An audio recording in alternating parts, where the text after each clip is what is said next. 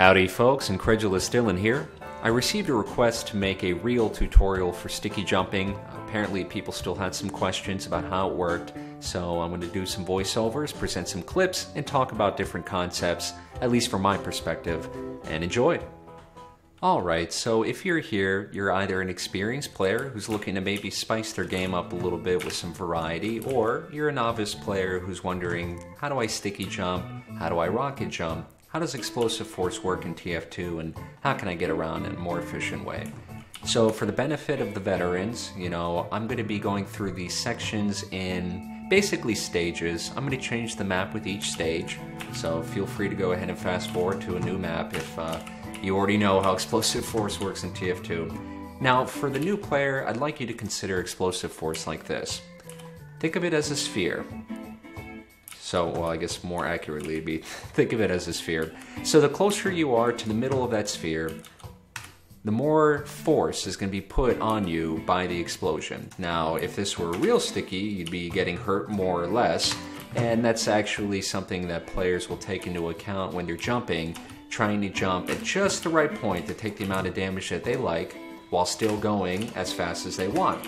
Now, if you're using a sticky jumper or a rocket jumper, lucky you, you can do whatever you want because you're not taking any damage. So we know that we have this sphere to work with now. Now, a couple things to think about the sphere. How do you use it to put you where you want to go? Well, one thing to consider is the angle at which you're leaving the sphere. That's going to change depending on how you approach it, how you jump out of it, how you time everything out. And these are things that you don't really want to overthink. Just kind of try it over and over again, see what happens, and adjust. And within a very short period of time, I've seen people learn this in 20 minutes. You'll be air pogoing around and this and that, just because you'll naturally pick up timing that works for you. Now, in terms of specific things to think about when you're sticky jumping, I would focus on how you're approaching your sticky. And is it on the ground? Is it on a wall, which, puts all that force directly behind you and none underneath? Or is it in the air, which is a little more malleable because you're in the middle of the air. You can detonate it above you to force you down. You can detonate it beneath you to force you up. You can detonate it to the side of you, if I can time this, to push you in whatever direction you want to go. So that's all a timing thing as well. And the more you play around with that, you're going to be basically traveling, flying around, going in whatever direction you want, as long as you have the timing and the ammo. A sniper is aiming at you, boom, change directions at the last second, throw them for a loop, going for the kill, that kind of thing. So that's just a little primer. I mean, most of this is just thinking of unique ways to incorporate the idea of the sphere and the force that it imparts, and then using little bugs here and there in the TF2 physics system. So don't be overwhelmed. I'm going to go through a couple things that you can think about, which will really help you streamline this process. Alright, so we've talked about the explosive sphere and how different levels of force are placed on you depending on where you are in the sphere. Now, this is important because how you approach that sphere changes your angle, changes a lot of the characteristics of how your next jump is going to go. So you're going to feel that out, but I want to give you a little bit of a head start when you're thinking about this kind of stuff. First off, when you are jumping, I'm going to mention this right off for anybody who's new, you want to hold down crouch at all times and use your mouse in conjunction with your A and D keys. This is called air strafing. You'll see I'm going a little more nimbly than I would if I just kind of... In fact, I don't even know how to do it the old way anymore. Just don't hold W, don't hold S. Only use A and D in conjunction with your mouse, the same movements, and you'll be snaking through the air. And this lets you do a couple different things. One of the important things it lets you do is obviously not eat a grenade or a rocket, but also it lets you set up your next jump. It lets you respond to situations as you come into them, navigate around the map more quickly, and also once you start getting into more advanced concepts like surfing, it's going to let you approach a surf and set things up in the best way so that you get the most impact out of your jump. So that's just something to consider. It's very important. If you are unfamiliar with air strafing, I would really just try to practice, you know, in a private server for a little bit till you get that kind of concept down. Because you want to just be jumping straight all the time like this.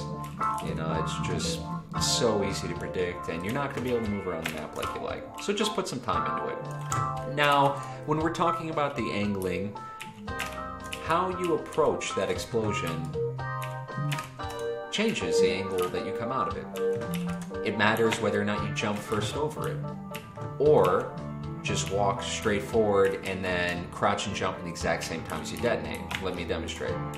You'll see that gives you more of it's a sharper arc. It's more of a hop, really. And I use those a lot during combat. I call them little combat hops. It allows you, in conjunction with air strafing, to constantly dynamically respond to the threats that you come across and position yourself in the best way and avoid incoming fire, things like that, you know.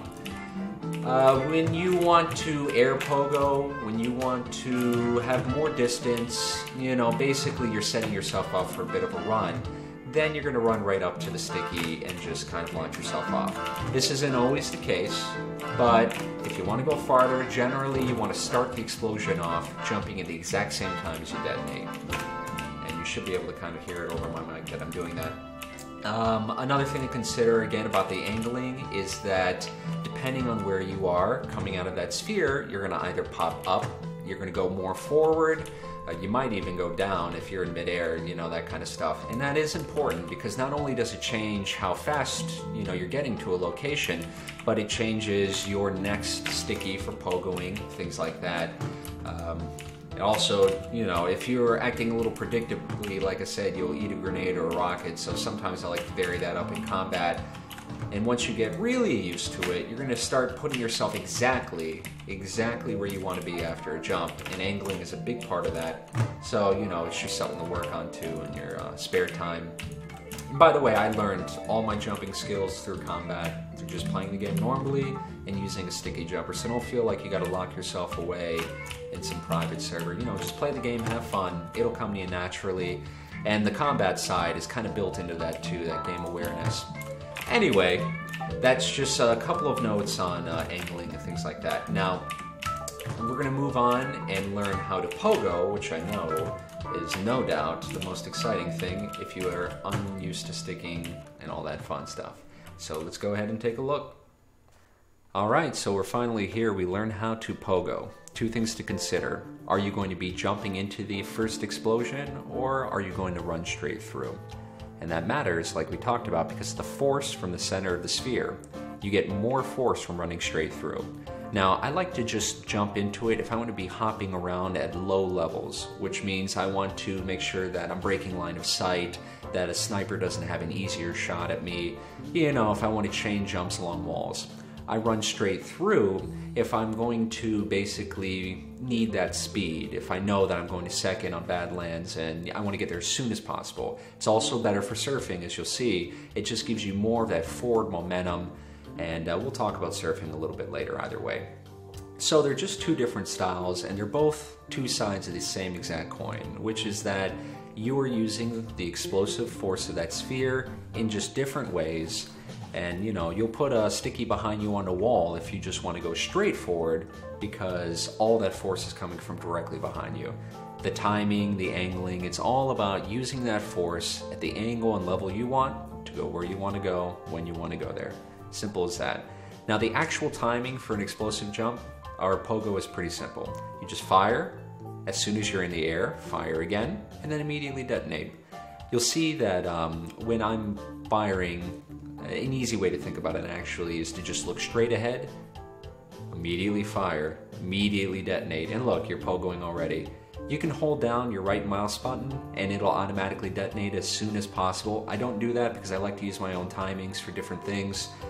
But, you know, when you're just trying to get off the ground and prove to yourself you can do it, well, it's about as brain dead as it gets to do it that way.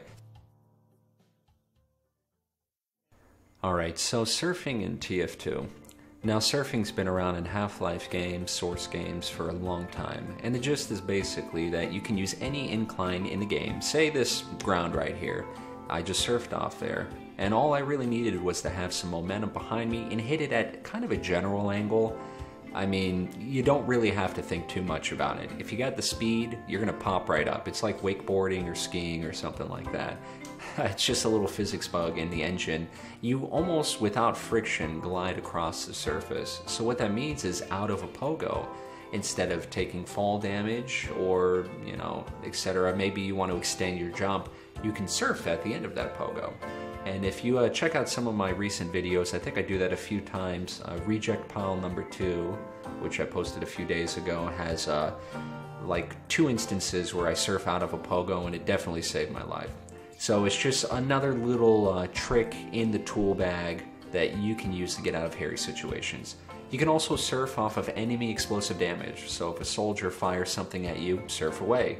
Just try to take as least little damage as you can. It's like rocket jumping in reverse. Alright folks, thanks for checking this tutorial out. It just covers kind of the basics, and I plan on having a combat sticky jumping tutorial out pretty soon. I'm working on that right now. Lots of tips and tricks, but in the meantime, just feel free to like and subscribe, and have a wonderful evening.